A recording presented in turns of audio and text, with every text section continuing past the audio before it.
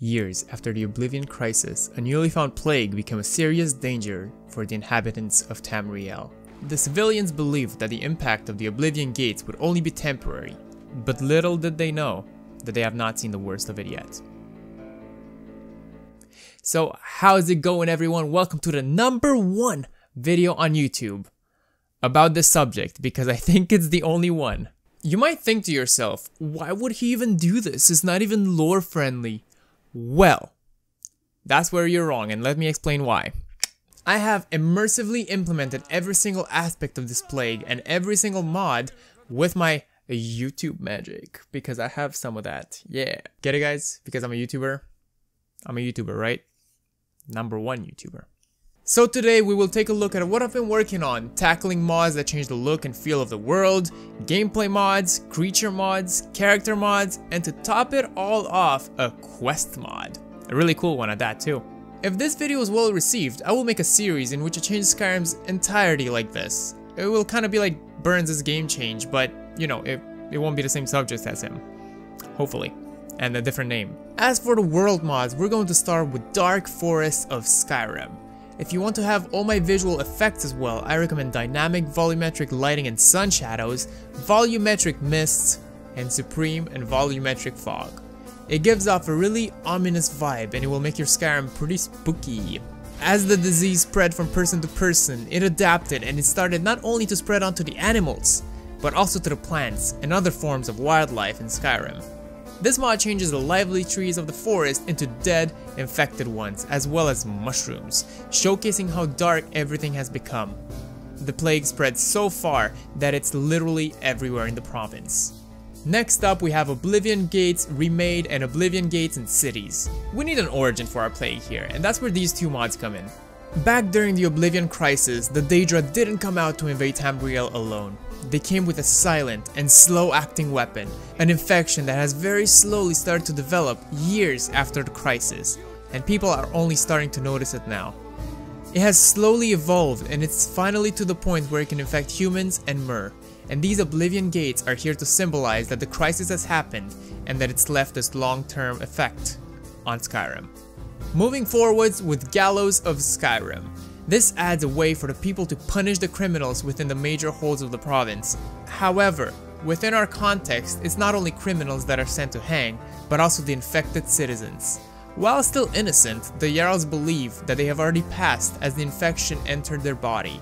In order to stop the spread of the plague, the nobles and the guards would believe that sending them along with the infection back to Oblivion directly would be a better way to go than suffering and turning into undead creatures.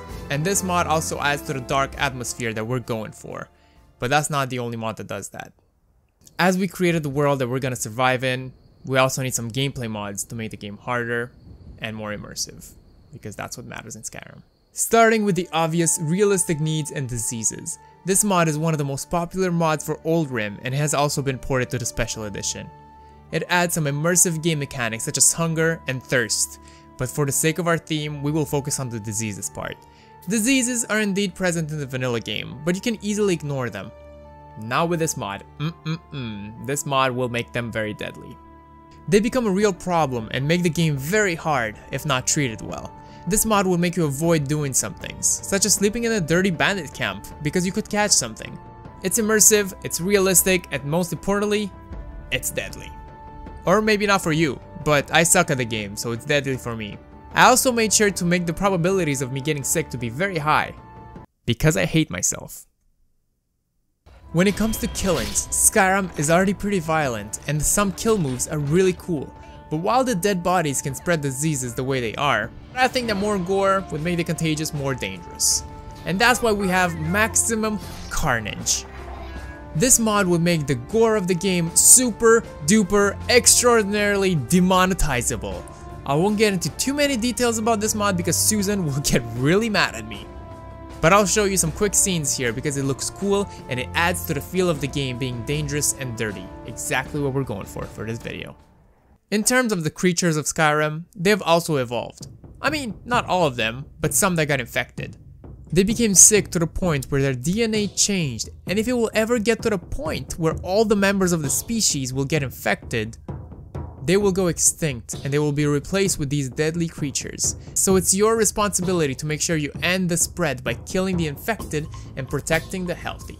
We will have 3 mods from the Mihail Monsters and Animals series. We're going to start by taking a look at zombies. In our lore, these zombies would be the infected humans that have lived for too long. If they are lucky enough to survive the human genocide of the infected, they will turn into these creatures that are not only dangerous and contagious, but they also never age as they reach this point, meaning that they are immortal basically. As people learn about this, some actually craved that immortality, and they also started to search for the infected so they can become like them, foolishly thinking that they will be strong enough to keep their consciousness. Dumbasses if you ask me. But this is why I will also have more vanilla bandits, as there will be more people searching for this immortality. This mod adds more bandits and that's it. Straightforward, but effective. Ghouls will also be a form of the undead that would be infected. I like to believe that humans would turn into zombies and the elves would turn into ghouls. They're both equally terrifying and they will try to spread their infection onto you. Next up would be zombie dogs and skinned hounds.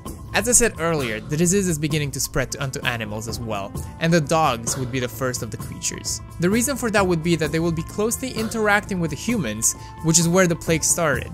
The dogs would lose their eyes and their vision completely, and they will 100% rely on their sense of smell to navigate and attack. The models are really well made. I mean, they're really ugly, they're ugly as hell, but they're cool. Next up would be our biggest creature mod on the list, Ragnarok. Did that sound cool?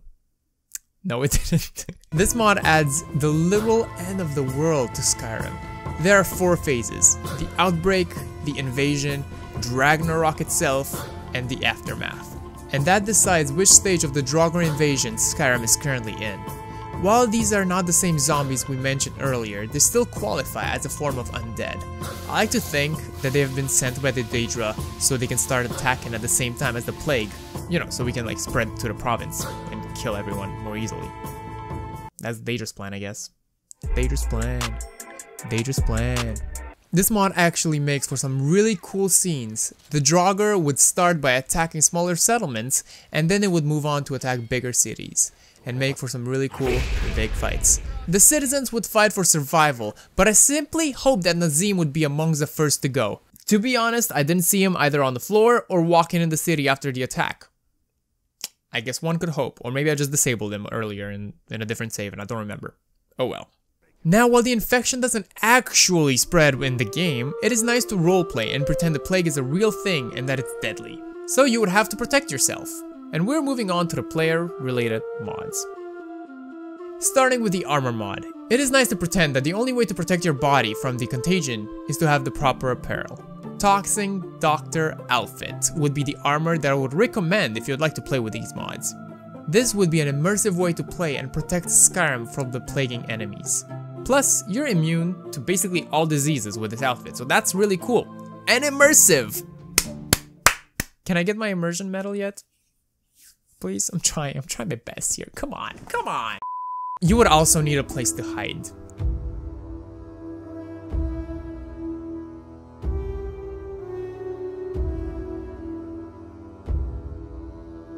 As the major cities and holds of Skyrim are not safe, you need to isolate yourself to minimize the risk of contagion. Does that sound familiar? It's what I'm doing right now. That's why I have Toxin Doctor Laboratory. This is an abandoned laboratory that our character has discovered, which is also a place where he has decided to hide. As he is one of the rare fighters of the plague, he has settled here to study the problem. And that's why I would also recommend to weirdly collect body parts from these affected creatures. I know, it's weird, but it's immersive, right? Okay, you can unsubscribe now. That's fair. I don't mind. I deserve it. In terms of combat, you should use poison spells. As you'd play as a doctor and a scientist, well, that makes sense, right? This mod adds a new magic school to Skyrim, which is poison, and you're gonna have to master it, as it's not magic for the elementals, but magic that was created to both heal and kill creatures with using the knowledge of nature. That's also something I made up, just by the way. I just thought it was really cool, and it's a way to implement it into the story, so here you go. The visual effects of these spells are also amazing. Their green tint also adds to the undead feel of the playthrough and makes for some cool, amazing shots, if I do say so myself. and they work really well with the doctor outfit. You're welcome. In addition to magic, I think it is also important to focus on alchemy. But I mean, I never really cared about the alchemy system in the game, to be honest. But, you know, I'd like to change that slightly. Pick Your Poison will add a book, actually many books, with all the ingredients that you would need to make potions. And this is very useful for those of you who have not created many potions in the game and you don't know by heart which potion makes for the cure disease.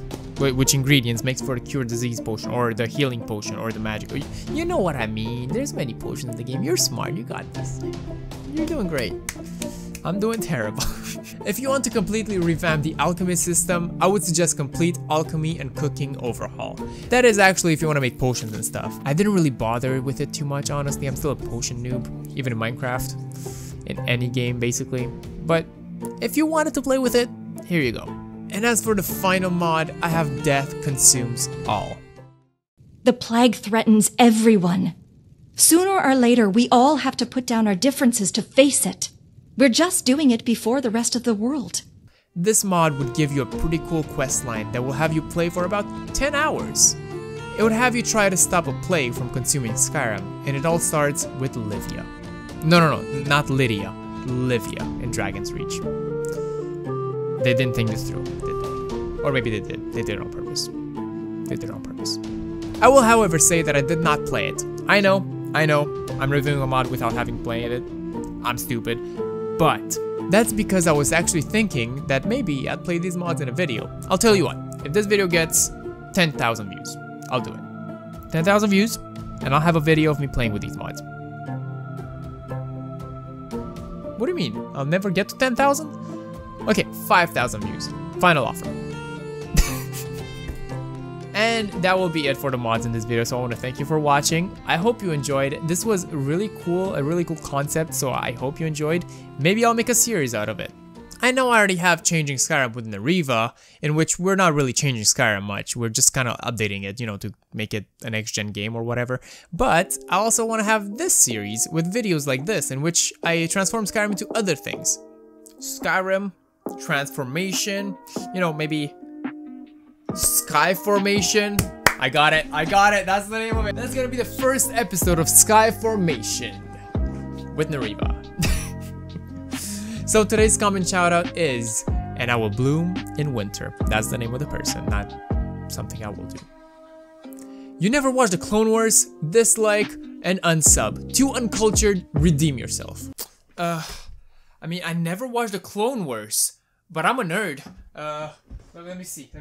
I got mangas. That counts for something, right? What else? I got a kunai. That's still Naruto. Okay, something else. I guess I'm reading other books as well. What about some Lego sets? Are these redeemable? What about this painting I made when I was 15 of the map of Skyrim? Does that count? A Spyro plushie? Anyone? Am I worth anything? So I loaded up this older game called Skyrim. I started making videos people be admiring. Well, on one hand it gets pretty tough. I can't help to admit that it's some really cool stuff. I get back in the game after I played so many times. I thought it would get boring after committing so many crimes. Did you know the ripple chicken is considered a person? Now that's a dumb feature that ruins my